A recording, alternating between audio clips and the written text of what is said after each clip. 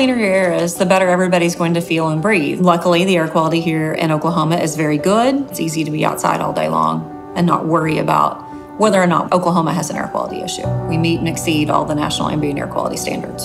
Oil and natural gas production as a whole has had an increased emphasis over time on the environment. Continued studies have discovered more and more things that the industry has jumped in feet first to solve and to address. We've definitely come a long way just in the last 5 to 10 years in being concerned with air quality. I think a lot of people will be incredibly surprised at what goes into designing one of these facilities to make sure that's the safest and the most respectable thing we can do to the environment. We work really hard to make sure that we have clean air now and that we will continue to have that in the future. The oil and natural gas industry has done a lot to reduce emissions from the volatile organic compounds, the nitrogen dioxide and carbon monoxide from products of combustion, hydrogen sulfide, sulfur dioxide, as well as the carbon dioxide and methane emissions. The oil and natural gas industry is employing several technologies to decrease emissions from their sites. Several examples include enclosed combustion, vapor recovery units, low bleed and no bleed pneumatic control devices, and then fugitive emissions monitoring to the degree that they can employ.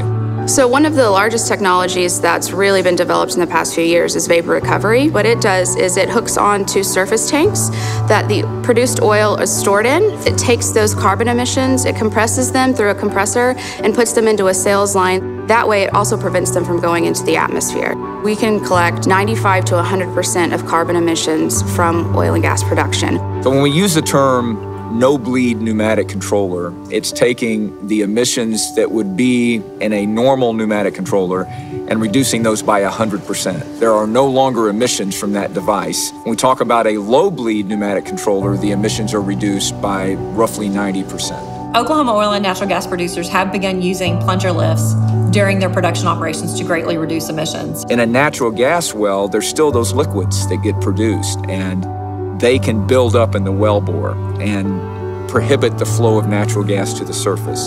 So those liquids have to be blown down. And a plunger lift is a device that can be put down hole that uses the pressure in the reservoir to constantly lift those liquids to the surface to allow the flow of natural gas. And so it reduces an emission that would occur through blowing down a well. Green completions were a technique developed by industry that was then put forth to the EPA Natural Gas STAR program as they were showing their methane reduction strategy. The purpose of those is to capture the emissions of methane and natural gas that would otherwise be vented to the atmosphere during the completion process when they clean up a well. That technological advance is really important to industry. At the end of the day, I really enjoy my job because it is something I'm interested in, but it's also something that I feel does make an impact on the environment. The future of clean air in Oklahoma, I think, is pretty bright. We have a lot of people who are really invested in producing the cleanest possible fossil fuels that they can. And technology is really allowing us to be cognizant of the environment and continue to protect the environment in which we all live. The oil and natural gas industry has continued to evolve in their environmental protection over the last 10 to 20 years. They've become more aware of what their emissions are and have become to truly make it a part of their business plan and strategy as to how they're going to operate cleaner and cleaner.